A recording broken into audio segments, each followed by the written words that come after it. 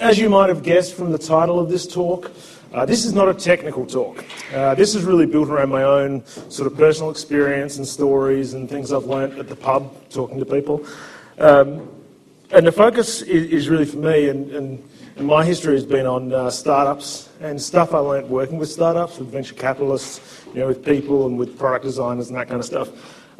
There is a technical session on downstairs in number 1, which is paint all the code, which sounds pretty cool. Before I really get started though, there's some guys I want to thank. These guys here, this is the British East India Company. These are some of my heroes. Full disclaimer, I don't actually know whether this is the British East India Company or not. This is the perils of using Google. But these guys, they were based in India and they had a few big enemies. Beyond anybody who could sail a boat, which was the Spanish and the Dutch and the Portuguese and the French, pretty much any country with boats, they had one really big enemy, and that is the mosquito. The mosquito carried malaria, it infected a lot of people got sick, they couldn't do their jobs. But what they found is that the mosquitoes were really put off by this particular plant. And this particular plant was something that they would grind up, they would add sugar and water to be able to create something that tasted just downright bloody horrible, but it did a really good job of keeping the mosquitoes away. And that is the basis for tonic. So tonic, horrible tasting stuff. In order to make it taste good, what they did was they added gin. And that created the gin and tonic. They're actually getting rations of gin at the time.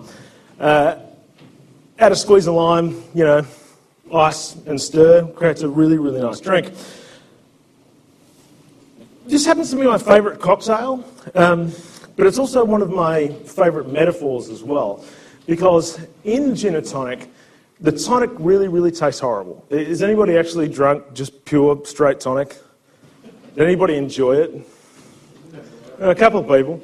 You did have malaria? Yeah, it certainly helps with the malaria.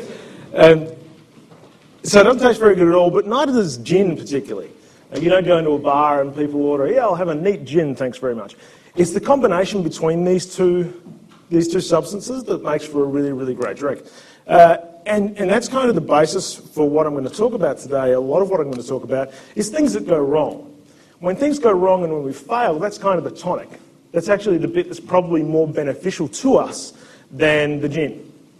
And the gin's beneficial in its own way, but the tonic is the real medicine. And a full disclaimer, before you go and start drinking a shitload of tonic in order to get rid of the malaria, it's not particularly effective at it. It was thought to be effective, but it really isn't. You would need to drink several litres of tonic every 12 hours, which, you'd be pretty much hammered all the time if you were to do this, so I don't recommend that. So big warning. Hashtag warning, we're obviously still in Objective-C land here. Opinions ahead. So what I'm going to give you is my opinion and my views, which has kind of been formed from varying degrees of, education and some experiences, particularly experience with startups and at the pub, right? So this is a drinking-based talk. A lot of what I've learned has been spent from actually talking to people who've been involved in startups. I spent 6 years in Silicon Valley just chatting to people and doing stuff and working with people. There's plenty of the information I'm going to give you is very, very opinion-based, meaning that you can find any number of opinions on the internet that both agree and disagree with what I've got to say. So take everything for what it's worth, really. It's not going to be all about the successes. It's going to be a lot about the failures as well. But before I start things, and this is kind of a warning that you shouldn't really accept opinions of people you don't know or don't know anything about. So I'm going to give you a brief history of me, essentially, so that you can sort of say, well, I choose to believe this guy or not. So this is me. If you can't tell, that's a photo of me. My Twitter handle, email address, so feel free to contact me after the talk. Probably the thing that I'm most well known for is that right now I work for Evernote. So I work on the Mac OS X team at Evernote. There's really about 6 of us. I do mostly the UI stuff. I've been coding for the Mac since the original release of Xcode. The way I came to be working at Evernote is that I worked on Sketch. So a couple of friends of mine and made Sketch and sold it to Evernote in 2011. Before that, though, going right the way back, particularly relevant to the AUC, is that I attended the University of Adelaide. I studied computer systems engineering, and I absolutely sucked at it. I was really, really terrible at this particular period. I left having achieved basically nothing. I think it took me 3 years to get through a year and a bit of computer systems engineering back in the 90s. There's a lot of reasons for that. I won't go into those right now. I didn't end up going back to university. I went back in 2003 part-time and studied for a Bachelor of Business in Management of Information Technology. So basically my view and my kind of bias is really that intersection between business and engineering. I work fundamentally as an engineer, but my qualifications are fundamentally in business. So 2004, I was actually in Melbourne. My first startup that I went to was out here in Boronia. It's a horrible drive out there, not particularly interesting. I apologise if any of you are from Boronia.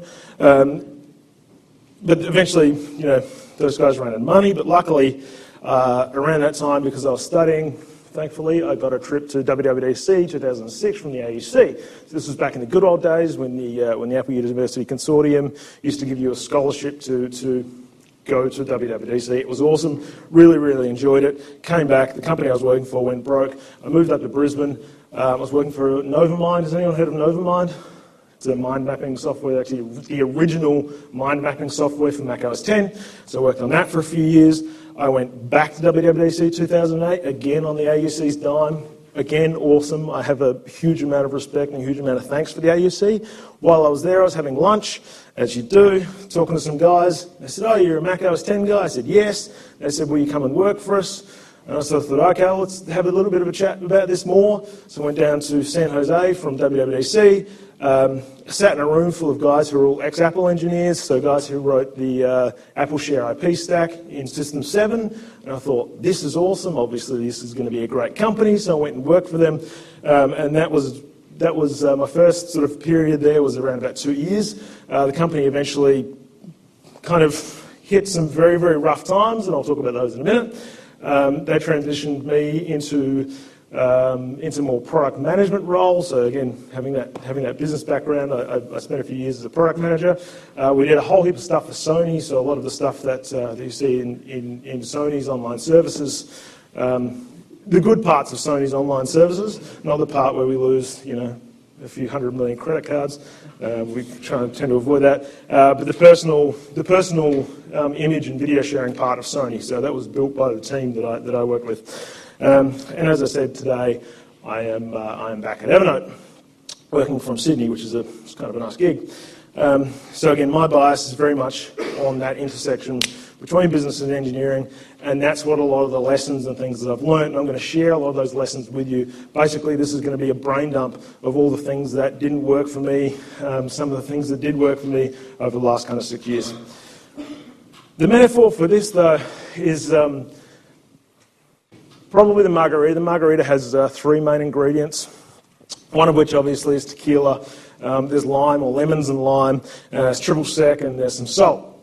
Now, what I would say is that the lessons that I've learned the most about, the areas that I've kind of paid most attention to, are really in these 3 areas, which is people, basically the team that you're working with, the product that you're working on, the investment side, and also, like a good margarita, you should take everything I'm about to say with a grain of salt.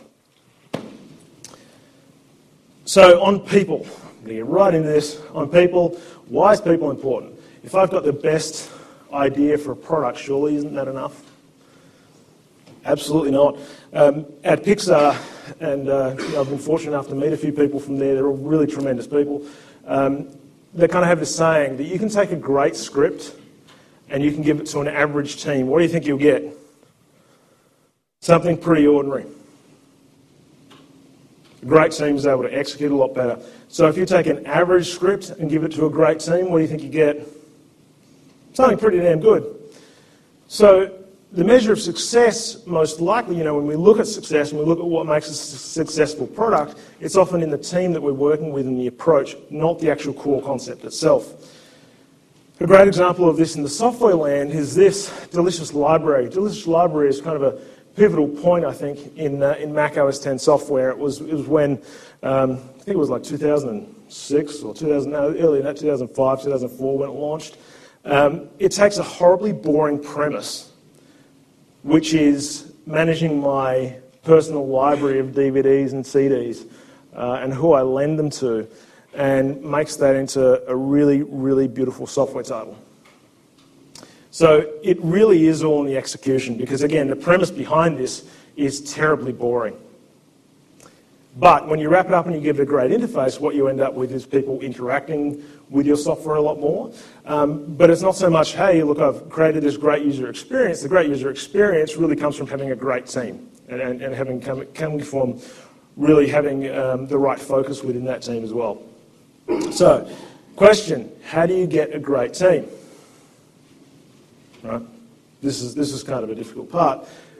The first rule that I've learned, and I learned this from a guy who explained this to me in a pub once, and I went, yeah, actually that makes a lot of sense, is there's two axes by which you can plot people on when you first interview them. And when you're interviewing them, these are really great things to look out for. And again, I'm sort of a bit of a business bent, so funnily enough, again, it's a two axes graph. One of those axes is smart. How smart are they? And the second axis is how much they give a shit. Again, where you want to be is you want to be up and to the right, unsurprisingly. Again, business chart. So if somebody's smart and they give a shit, chances are they're going to find somewhere in your organisation to work and work really effectively. On the other hand, if they're not smart and they don't give a shit, they have absolutely no place whatsoever. But what about the people who fall into the other two categories? The people who are really smart but don't give a shit. How effective are they? Pretty ineffective. And you find these people in teams, they're really, really super smart guys. They actually don't give a shit about the thing that they're building. They don't give a shit about the company. So when you're interviewing people, try and figure out, look, what is it that they're doing here? Why are we interviewing this person? They could be super smart, and it's easy to employ somebody who on paper is super smart, but in reality isn't really a great fit for your company because they don't really care. The other one is people who are really, really, really care, really, really enthusiastic, but aren't that smart. And I don't mean that they have a low IQ, they're just not necessarily smart for your team at the time. These people can be very dangerous because they sort of come in and they don't necessarily have the experience or know how to do things, but they really, really care and they're really, really engaged. It can be quite damaging. I added a third line to this because I'm not a very good business person. Business people tend to keep it to two things that they can plot on a chart. I added a third metric, which was, do you want to work with them? So if somebody comes in and you're interviewing them, or you're looking at candidates, or the reverse might be true, where you're actually interviewing. The three things you want to get right are they smart? Like, is this an organisation of smart people that really care what they're doing? And do you want to work there? Because you can be really smart, you can be really engaged and really care, but if it's not really a cultural fit, then basically, it's not going to work out well. So that's a good lesson for employing new people. But even when you've done all that and you've done your homework, sometimes things don't work out very well. Sometimes you've hired somebody, you've got people on the team, or perhaps you didn't apply these filters when you employed people or when you started to work with people. And here's another great rule that I've learned that has steered me well on several occasions, and that's to imagine each member of your team coming to you with their resignation. Right? So picture it, go through everyone that you work with. They've come to you and they've said, I'm resigning. Question, are you bummed about it? If you are not bummed about it, go and fire them now. Or get creative and have their firing orchestrated. This will help you get rid of dead weight and keep your team really, really lean. These are going to be the people who, when you first need to downsize, and you will need to downsize, I'm going to use the appropriate term here, pivot. So when you're starting to run out of money, you'll find that people who kind of fall into this category, that you're not really bummed about them if they left, they probably don't have a great part in your organisation anyway. So why wait until your company's in trouble? Like, why wait until you've run out of money to go and trim the fat? So always keep lean, keep trimming the fat, and you'll be less likely to get into trouble in the first place. Another rule is as few people as possible, but no fewer. This obviously comes from the Einstein quote, as simple as possible, but no simpler, except I really go against that. As few people as possible, sometimes fewer. The reason for this is that more people means more opinions. Often more people doesn't mean getting there faster either. If you can have a team that's really focused, focus kind of takes fewer people. The more people you've got, the less focused you'll be. It's kind of a fundamental rule. And the wrong people will kind of set you back.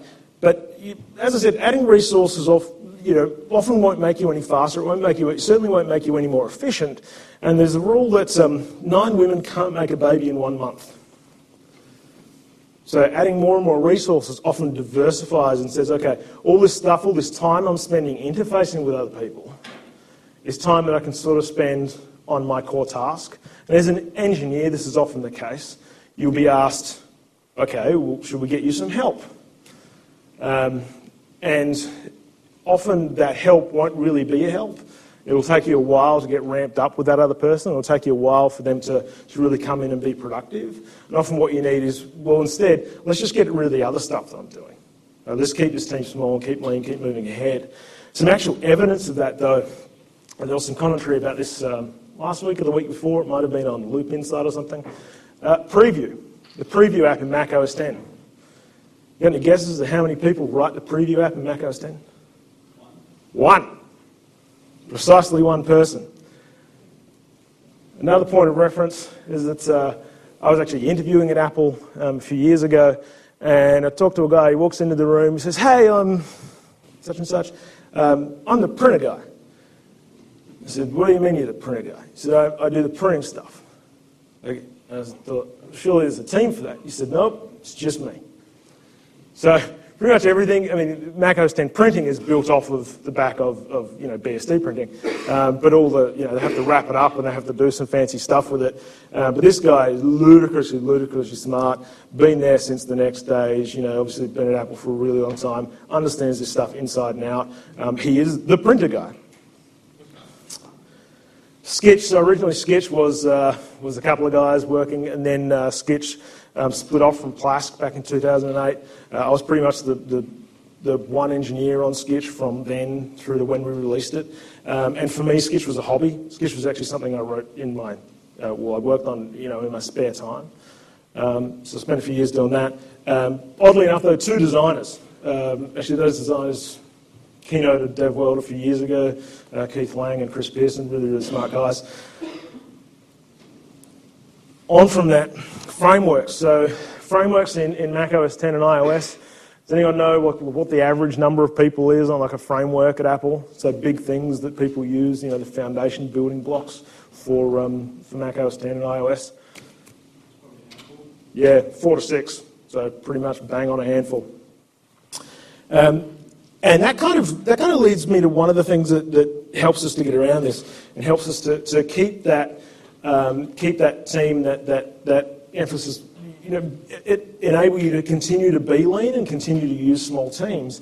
Is that in some respects the architecture of Mac OS X and iOS is more built around the teams rather than the other way around. So when you find that your framework is getting too damn big, or this one module is getting too damn big, you need to break it apart in order to keep moving forward at a really rapid rate. Like if we took the entire underpinnings of Mac OS X and just smashed it into one big framework, that wouldn't be a great idea, because all of a sudden you've got everybody kind of in this monolithic structure. Only 2 more examples of this and why this works. Instagram. Instagram was acquired for however many billions of dollars. Anyone know what the headcount there was? 13. So pretty close. 13 guys, all shared. I think the average, it was like the highest amount of money paid per employee for a company. It was about $75 million per employee. And Evernote, we actually have a saying at Evernote, which is never more people on a team than you would have over for dinner. Right? So, if you're having a big party, there's a lot of chaos and confusion and things going on. If you're having a dinner party, it's much more structured. You can have a conversation, you can have a theme, people can weigh in, you can talk to each other individually, but the rule is never more people on a team than you would have over for dinner. Another one, again, this is just a huge brain dump, so I apologise for sort of switching between things here. Making decisions is really key. You're better off making the wrong decision than making no decision at all.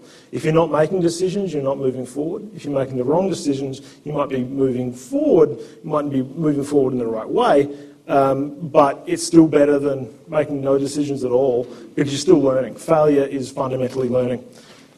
If you're not doing this, you end up with some degree of analysis paralysis, meaning you're sitting there wondering whether it's the right thing to do or not instead of exploring it and figuring out whether it is the right thing or not. So you end up making decisions based off of opinions, and individual opinions. What you're better off doing is trying it and seeing and making mistakes. Just about every product that I've worked on has suffered this to a certain degree. A big one that I had was when I was working for Memio, which is a company that I went over to the US to work for. Got to the point where the biggest problems that we had were internal. And at that point, here's a rule for you. If you find that the biggest issues you have is yourself and the people within your company, that's a pretty good indication that things aren't going very well and something needs to change. You also need to make sure you've got the right kinds of conflict in that, because you can have sort of constructive conflict where people are challenging each other, and you can have destructive conflict where people are really shutting each other down. And what I found that really helps to mitigate this is to really understand fundamentally the team that you're working with. And a big rule here is to understand your people and what motivates them. And that's really important. So anybody you're working with, even if it's your boss or the CEO, particularly if it's the CEO, it helps to understand what is their motivation. Why do they get up and come to work in the morning? So why is this? Because you're going to figure out, by knowing what it is that motivates them, you're going to know what their biases are. You're going to know what it is that they're more likely to say, or the direction that they're heading in mightn't be neutral. In fact, no one really heads in a neutral direction. What we rely on a team is people pulling each other in different directions and having the balance. So, knowing what motivates them and why they get out of bed also helps us to figure out why they're most likely to fail. And in the CEO scenario, it's really important because often their bias is why maybe the company will fail. So a great example, I think there's really four kinds of people that I've met, and everyone falls into either purely into one of these categories or a cross-section of these categories. The tech heads. Steve Wozniak, pure product guy, pure technology guy. The reason he got out of bed in the morning was technology, was to push that forward and to make bigger and better things using less resources. Was really, really amazing at it. But where is he likely to fail? So where are the tech guys, the guys who are all about the stack, all about the technology, where are they likely to fail? Well, they're likely to fail because they invest too much into technology and not enough into understanding the business. So they're also less likely to ship. The saying back in the Mac days was, good artists copy, great artists steal, and then the other one was real artists ship. So all about shipping a product. Tech guys who are sort of fundamentally driven entirely by tech are less likely to ship. The money guys. There's certainly a lot of these in Silicon Valley now. On any corner you'll meet people who are motivated purely by their wallets. They come there to work, and they come there to try and make the next multi-million-dollar app idea and make a bunch of money and leave. That's their motivation. And they can be helpful too. They will help you to ship. But do you really want them involved in product? Probably not. They're helpful in some areas, and again, they're helpful in balancing a team, but one that's sort of, working for a CEO who's all about their entire focus is, I want to make the next big app, I want to ship the next big app and make a bunch of money really quickly. That mightn't be the most satisfying job for you. As an example, this is a real email I received from a guy, somewhat redacted, but he said, Brad, and again I've changed the name, Brad said I should email you about an idea. I only want 10% of the revenue generated from said app. Now, it should be pointed out that this guy was not an engineer, he was not a product guy, he's just a guy who had an idea, and he thought, you know what, I'm going to give these guys my idea, and then I'm going to take 10% of the money. That was genuinely his view on life. And it's ended with, you're welcome, world. Maybe one of the douchiest emails I've ever read in my life, but needless to say, I did not respond to that one. Two more categories of people. The guys who are there for the paycheck. So the guys who are there to, have got a mortgage, a bunch of kids maybe, or they really don't care. They're not that interested in the technology or interested in the big money. What they want to do is they want to earn a paycheck. And the Valley and tech industry is not a bad place to earn a paycheck. And those people can be useful. And the way to motivate those people is to sort of say, well, if we don't do this, the company's going to probably tank. And that will get them into a panic, saying, if we don't do this, the product sucks. That's probably not going to bother them too much.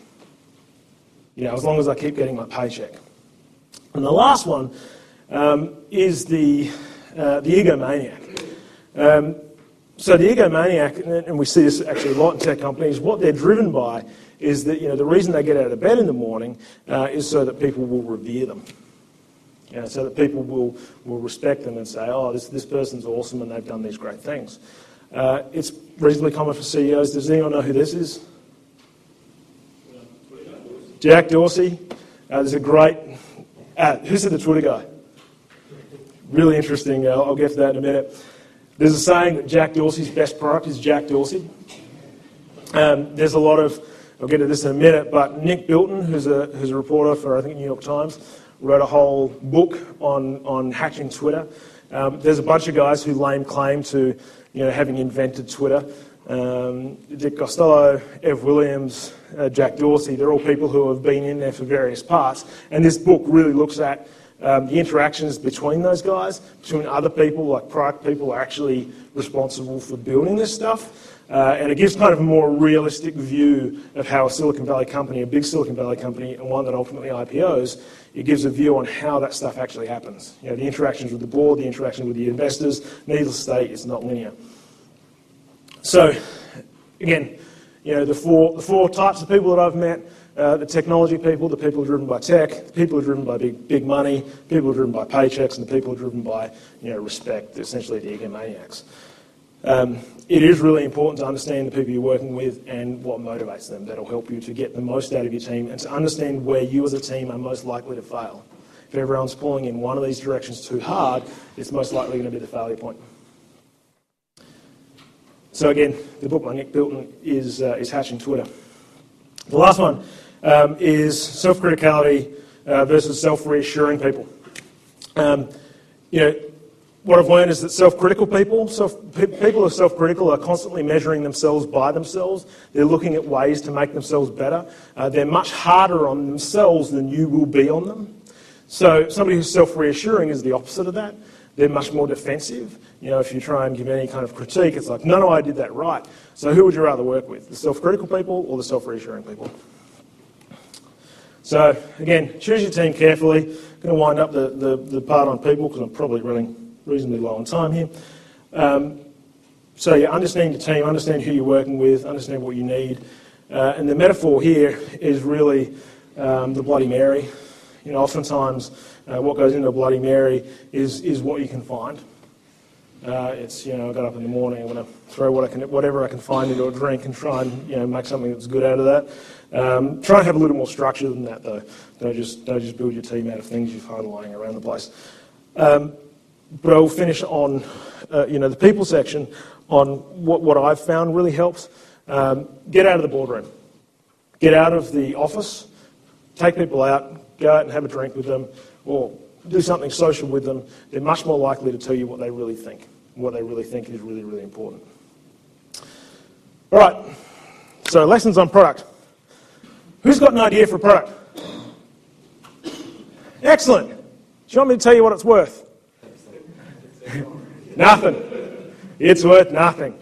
And there's an expression, there are many deviations on this expression, but ideas are like assholes. Everyone's got one and they all stink. Right? So an idea is a great thing to have. It's not so great if you can't execute on it. But there's a lot of ideas, a lot of companies I've seen kind of fail. They have an idea, they're going to pitch their idea, maybe they get some funding, maybe they put their life savings into it without really thinking through what's going to turn this idea into being something successful. And this isn't just a rule for startups, this is something that big companies are challenged by as well. And the first thing is, I've got an idea, it's possible. And for us, often as engineers, What we're focused on, is it possible? Can I do this thing? And we think, I can do this thing, and therefore I will. Not necessarily the greatest approach. One of the things you might want to think about there, not only is it possible, but is it viable? The difference between possibility and viability is, one is, can I build it? One is, can I build it for the right price? Now, the fortunate part is this is constantly changing for us. If we look at anything that we wanted to build today, what's viable today is there's a far lower bar for viability. What it costs us to build a product now is completely different to what it cost us to build a product a few years ago. Services like PaaS, like where I don't have to go and build a cloud or I don't have to go and build SDKs, the bar for viable is changing constantly. It's coming down constantly. So it helps to, even though we might have had an idea and we might have shelved an idea a while ago, the viability piece can change often, so it helps to revisit that. The second thing is, all right, so you've got an idea, you think it's possible, you've proved it's possible, you've done the tech part, you think it's viable. The next assumption that probably trips a lot of people up is that they think that if they build it, if you build it, they will come. That's not enough. Has anyone ever seen this reference, Field of Dreams? Having the product and putting it out there in the market, you've really got to know that you've really got to have an avenue for people to buy your product. And I don't mean just putting it in the store, being able to take a payment from people. That's no longer enough. There was this brief period in time where that was enough, and we thought we can just publish stuff and we'll get users. That's really not the case. You need to have marketing people. You need to sort of understand how you're going to get your product out. You need to understand, what's going to make customers actually come to you. And the last one is, even if they come to you, are they going to pay you money? Really, really critical piece here that a lot of people actually forget when you're assessing an idea. What has changed really dramatically in the last few years is what people are willing to pay for. That bar has gone really low. There's been definitely a race to the bottom here of what people are willing to pay for, or more particularly, what they expect for free. People's expectations of what they can get for free now is a lot. So let's look at our funnel. We're going to take some ideas. Are they possible? Is it feasible? Can I get customers? And even if I can get those customers, will they make me payments? Right? So this is kind of, it's a crash course in things that I've seen go wrong. Any number of companies fail because they just haven't been able to convert. They might even have a lot of customers. So they may have done all this right, but when it comes time to actually ask them to pay money and to really give you dollars and cents, it just doesn't happen. So you've got to figure out whether people are willing to pay for it. And out of that, you'll have ideas that don't suck. Or more specifically, ideas that suck less. So again, I've said that this kind of applies to bigger companies as well. Great example is the Sony Bravia. Sony, back in the CRT days, they made billions of dollars. It was dollars for everybody because they made the greatest CRT. When they went to flat screens, those profits dried up. In fact, Sony has never made any money on flat screens as far as I'm aware. And they kind of don't publish these numbers, but from what I've heard, they don't make anything. And they didn't make anything. Not only were they not making anything, they were losing money on everything sold. So I think that they've lost in the sort of vicinity of billions and billions of dollars since switching to flat screen. So great technology, great stuff, they just weren't making any money. So the way that Sony basically decided to reduce their losses a few years ago on the Bravias was to reduce the amount that they made. So again, you've got to have a positive product margin on this stuff. So, and that's got to do more with margin than it has to do with volume. You've got customers who are willing to pay, but you're actually not making any money, you're losing money on every product. So, products that suck versus products that don't. This is obviously a pretty handy slide. Google Glass, pretty big failure. Not necessarily a product that sucks, but it's not a successful product at all either. And I think that, if I could say one thing about the comparison between these strategies, and if you look at this through one filter, I mean, there's plenty of ways to look at and compare Google Glass to the iPad, but if you look at it through one single filter, I would say that filter is, who were these products built for? So you're going out and making a product. Who is their customer? Who was Sergey Brin's customer for the Google Glass? Sergey Brin, probably, and a bunch of engineers at Google. The iPad? Who was the customer? Well, I would say, yeah, everyone. My grandmother uses an iPad. She's 88. Right?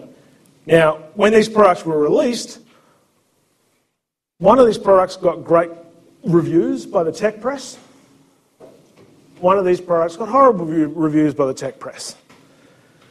But fundamentally, knowing and really knowing your customer well and building something for that particular customer, not necessarily for you, is a pretty good rule to live by. So I've talked a lot about the stuff that didn't work. I'm going to talk a little bit about the stuff that did, product strategies that did work. The first one is Novamind. Novamind, again, mind mapping up in Brisbane. It's kind of the opposite of what we see a lot of people try and do in the tech field. It's low volume, high margin software. A lot of the emphasis and a lot of the push that we get is how many of these can you sell, right? So you push to do as high a volume as possible and therefore reduce your price as low as possible. Novamind runs a really great business producing high margin software, low volume software. So they're good opportunities to look at. Another one, necessity is the mother of invention. Sketch is a really great example here. So Sketch were kind of came out of Plask. Plask was a group of guys who worked all over the world. No one was even in the same time zone, let alone the same room. And so what they needed was something where they could really capture images from the desktop, annotate them and share them really quickly. So that became a product. It became a product from having built other things. So they knew the pain points were there.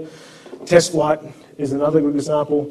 So I know the guys at TestFlight really well. The history of TestFlight is kind of an interesting one where Oprah did a big iPad thing. These guys came from a company called 23 Divide. TestFlight came out of this company called 23 Divide. They were making software for media companies, and one of them was Oprah. It got to the point where they were trying to explain to Oprah's people how to install, test builds on an iPad. They had to literally put somebody in a plane and send them to Chicago to have the software installed on the iPad, and they basically got back on the plane the same day and came home again. They thought there has to be a better damn way than this. So that was a huge frustration for them.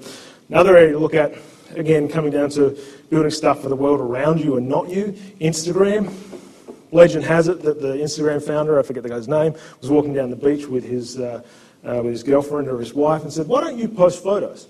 And she says something like, because some of my friends post photos and mine don't look very good. He said, "What do you mean they don't look very good?" This is the tech filter going on here. She said, "Well, here, look, his look way better than mine." He said, "Well, that's stupid. All he's done is put a filter on it." And then he went, "Holy shit, all I've done is put a filter on it." Right? And a huge opportunity there. So talk to the people around you and try and understand their needs as well. The tech world is very well catered to, frankly. We build stuff for ourselves a lot. We don't necessarily build stuff for grandma. So how do we test these premises? One of the big ones that's worked out really well here is Dropbox. So Dropbox, they had a kind of a premise for some software that they wanted to build. You know what they built instead? A video. They made a video of what they wanted their product to be, and they put it on the internet, and they said, "People come and sign up." And if not enough people signed up, they didn't build it. And that's what we see in Kickstarter. So Kickstarter is a way of testing your premise and testing what is your idea for software, being able to get out there and pitch it. And if it works, great, people come and buy it. If they don't build it. So don't build it and then expect that there will be customers. This is a great way to test it. Another thing that Amazon does is internally they write press releases before they build a product. So they'll write a press release for the product and they'll circulate that internally. If that doesn't excite people, don't build the damn thing. Right? Really, if you can't get people excited when you launch the product, don't build it. This actually comes from a book, one of the great books on this, the Bible on this, is 4 Steps to the Epiphany, which is about a guy's failures and sort of understanding this and how this works. Again, I'm going to don't have a lot of time left here. So on investors, I'll sort of give you another brain dump here. The ideal VC outcome when they fund your company is that they want you to either IPO, like in the case of Fitbit, or they want you to sell out to a big company, like in the case of Tesla. The backing rate, the failure rate for VC-backed companies is about 9 out of 10. There's no official numbers on this, but about 9 out of 10 VC-backed companies fail. There's a good joke. What's the best way to end up with $1 million in Silicon Valley? Start with 10. And that's true. It'd be a lot funnier if it wasn't. The VC ideal exit rate is actually less than 1 in 100. So, the companies they bank on, a few of them, look, they might sell them off and they might get acquired, but they don't necessarily get acquired for the kinds of money that they're looking for. What this leaves, for those of you doing the math at home, is 9 out of 100. So there's a bunch of guys who kind of sit in the middle. This is a really frustrating place for venture capitalists to have you. They either want you to fail and fail fast and stop using up their precious oxygen, or they want you to succeed and succeed fast. If you're kind of meandering along in the middle, they don't care about you. In fact, you're a bigger frustration for them. So as soon as that potential to make a lot of money, even though you might be profitable, being profitable isn't necessarily enough for the VC world. Great examples. Our sister companies, one of the companies I work with was venture-backed by Foundry Group, which is a really notable VC. They invested in Zynga. Zynga floated. They made a heap of money. They invested in Fitbit. Fitbit floated. They made a heap of money. So those were really interesting things. They're their ideal case scenario. We sort of had, low profits / negative profits sometimes. Sometimes we made a bit of money. Sometimes we didn't. For them, we were just kind of using up their valuable oxygen. They had to have a board seat. They had to invest time into us. And over a period of time, that becomes what's called investor fatigue, when it's neither working nor not working. And that's kind of an area you find yourself in. So if you think you're working in one of these companies that's making normal profits, VC backing mightn't be the way to go for you. It is, however, the fastest way to fail. Right? And that's not necessarily a bad thing because we have this mantra which is fail fast. It's not necessarily a bad thing, mainly because it is your time and it's not your money. So while you're doing this, you're inevitably going to find another idea. So if you do go through this venture backing thing, it's like being on speed. You're on turbo there, and then it'll either work out really well or it won't. You're better off knowing that and investing a couple of years of your life than investing 10 years of your life. Right? So failing fast is probably a good thing. So here are the probable outcomes when you go down the startup path. Most likely outcome is that you go broke. Harsh but fair. That is the most likely outcome. Second really likely outcome is that you break up with the founders. So you've been working with some people, you want to take it different directions, you kind of figure out how one person has to exit this scenario, or multiple people have to exit this scenario. If neither of those gets you, you might start making boring profits. Right? You're making a profit, but it's not particularly interesting. You're not making, there's still an opportunity cost of doing this. Next one is you're making exciting profits, and that's where it starts to become interesting. You might get acquired and you might IPO. All right? But why do I mention all these things? Because when you wrote the contracts for what you're doing, you wrote them before you realized what of these was going to happen. A great thing about contracts is that a really notable thing about contracts is that they're not written for when things go well. They're generally written for when things go bad. So understand all the possible outcomes and write it in, have that expectation, have it part of your founding agreement as to, in these scenarios, what are we going to go with? What's going to happen? What's going to protect me? And last of all, I'll end on this note. I've been thrilled. There's been this terrific documentary series about what it's like to be a founder in Silicon Valley, and that is, of course, Silicon Valley. A lot of people will say that this is fiction. It's not fiction. It's based very, very strongly in real stories from that. You can't possibly make a lot of this shit up. And it is really, really, really accurate. So looking at that, and particularly the way they deal with investors and venture capitalists, is a really, really interesting place to look. All right. So I think I'm out of time.